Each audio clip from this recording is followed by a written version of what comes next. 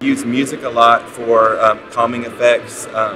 Not only are they learning about orchestra, we're learning about singing and playing instruments, and I think those really lend themselves to students learning about mindfulness.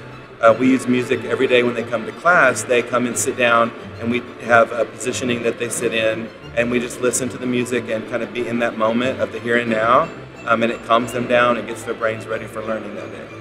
Most of the students at our school start going to the Symphony in kindergarten, and they pretty much go every year through 5th grade.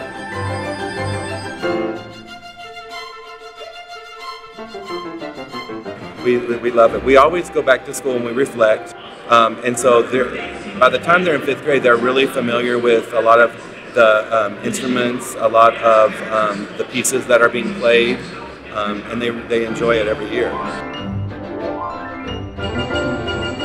There are several benefits of bringing students.